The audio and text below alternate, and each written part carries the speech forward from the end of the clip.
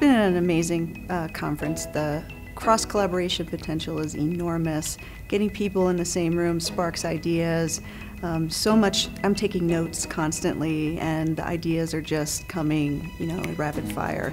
And then having the opportunity at the social hours to talk with everyone, just sort of throw some ideas out, get other people's thoughts. Again, just collaborations evolving everywhere, and I think that's probably the spirit of the conference, and it's just been an amazing experience. So many years ago, I was challenged with the idea of how can we maximize the gift of donation? What tissues are we not using that we could use when someone does actually give the gift of donation of their bodies?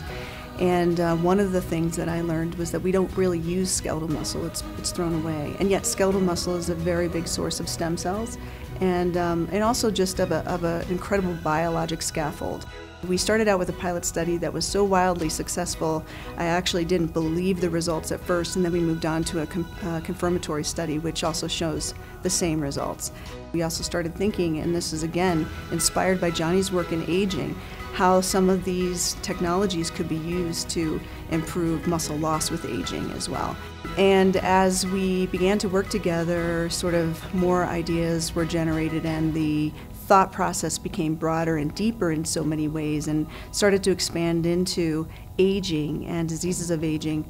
And so now I believe that this collaboration between CSU, my home institution, and SPRI will be a career-long experience for me, and I hope for Johnny as well.